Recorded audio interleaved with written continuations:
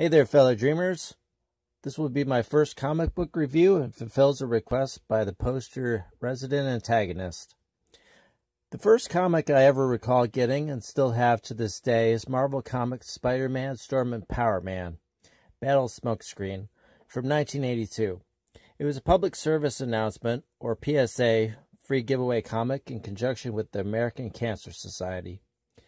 I don't recall where I picked it up, though one assumes it was at a doctor or dentist appointment and the like. Spidey has long been a top favorite of mine, a lovable loser, a struggling underdog, and a fighter who uses a sharp wit against his enemies, equally as effective as his fists and webs. I may have already been familiar with Spider-Man at the time, but I'm pretty sure this was my first introduction to Storm and Power Man. There's nothing in the book that I can find to indicate which artist did the cover, or who did the writing and interior art. I also wasn't able to find an official source online.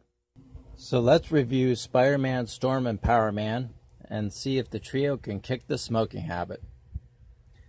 Looking at the cover, we see Spider-Man swinging in as a group of runners look on puzzled and concerned as the villain Smokescreen casts smoke at Spidey.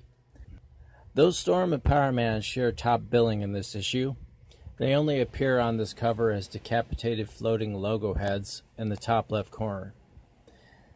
The inside front cover gives one-panel recaps of each of the heroes' origin stories. Spider-Man bitten by a radioactive spider, Storm born a mutant, and Power Man a Captain America knockoff. I'm still impressed by how both Spidey's original outfit from the 60s and Storm's outfit from the 70s still hold up today. This attire of Storm's, created by Dave Cockrum, being my favorite out of all the different Storm outfits. As for liking Power Man's original costume, not so much. I imagine the disco costume looked silly even in the 1970s when it was created, and the more dressed down modern version of the character is a welcome change. We open on a track meet where teens from across New York City have been brought to compete. Power Man is there in a role of coach, and Peter Parker is there to photograph the event. Power Man is especially concerned with one teen named Brett, who is really underperforming. When Luke takes Brett aside to question him about it, Brett's girlfriend, Carol, covers for him by saying, "What's the hassle? Brett can outrun any of the other kids. He's just taking it easy." "Come on, Carol. I need a cigarette." Luke Cage looks on as Brett storms off and tells Peter he's going to handle the situation his way. So Power Man follows Brett to a local social club where he's been hanging out, and we meet some fat, bald villain who creepily likes to hang out with teenagers. "We like faces around here. Have a cigarette. Maybe your friend would like one." "Sure, why not? Cigarettes will make me look cool, just like my giraffe-inspired shirt." Power Man is clinging to the side of a building, trying to get a better look at what's going on inside, when Spider-Man comes swinging in. "Keep it down. It's just your friendly neighborhood Spider-Man, wondering why you're following a bunch of kids around. We'll have no free candy vans around here, mister." Luke explains that when he began coaching Brett's team, Brett had dreams of the Olympics, but something happened to him and he began to change. Probably had something to do with the sky turning green. That's when he met Carol. He began hanging out with some strange friends of hers, the Sesame Street Muppets, keeping late hours and skipping practice, and he started smoking. Spidey's spider sense is triggered, and he warns Luke to hide as two goons burst through a door on the rooftop. "Jake, I thought I heard something up here on the roof." He's just jumpy. Bet it was a cat or something. Let's go back in." And what's up with this door the goons came out of? Is it supposed to be as massive as a vault door? Or is that something else? Meanwhile, Spider-Man is holding back Power Man, but it looks more like he's trying to cop a feel. Luke and Spidey want to watch the situation, but Spidey says Power Man is too well known for surveillance, and so he brings in Storm. Power Man is initially unconvinced that Storm can handle herself against the bad guys, to which Storm replies, "Oh, do not worry, Mr. Cage. I think I can take care of myself," and then uses the superpowered equivalent of pepper spray on him, knocking him into a tree. The next day in Brett's science class, the teacher is giving a lecture on the debilitating effects of smoking, such as preventing blood cells from carrying oxygen and constricting blood vessels, thus reducing blood flow. Good information all around. Also, check out this cross-section of the upper body. Apparently it's a Siamese twin. The teacher begins reading off a laundry list of negative effects caused by smoking. Here are some of the short and long-term effects. Brett, don't tell me the lecture is that dull. If you dare say that, I'll shove this pointer right up your... Shortly afterwards, Brett encounters some of his friends, possibly teammates, who say they're counting on him and he better shape up, to which Brett just blows them off. Then we cut to Brett being welcomed by what looks to be the same bad guy in the green suit from before, but now he's slightly off model, with a completely shaven head and a bit thinner. Storm, who is hovering above, spies the three goons entering a basement and decides to pursue. So, the arcade is just a front. But for what? Pokemon tournament pit fights would be my guess. The three goons stumble around the dark basement, expositing their plan to win a large sum of money by betting against Brett winning the race, by causing him to crash and burn. And that's when the main villain makes his appearance. I'm so glad, but I'm afraid you've been very careless. We have company, and I haven't even had a chance to vacuum it. Looking at Storm's face here, I question the composition. Sure, the completely white eyes are fine, but why do they appear to slant upward like that? Storm is hit by some kind of smoke gas and exposits to herself that she can disperse it using her mutant power, but she is suddenly hit by some kind of beam attack from the supervillain Smokescreen, causing her to collapse to the floor. Just now, I am not ready to have the world know of my existence, but soon enough the world shall hear of the man called Smokescreen. I shall create a YouTube channel about a makeup application, and it will receive thousands of views. So someone's turned on the lights, and we get our first good look at the main villain, Smokescreen, and a title that reads, Where There's Smoke. There's a guy failing to use a grill properly. Concerned about the presence of one superhero interfering with his plans and possibly others about, Smokescreen decides to accelerate things by telling the green-suited goon to force Brett to throw the race.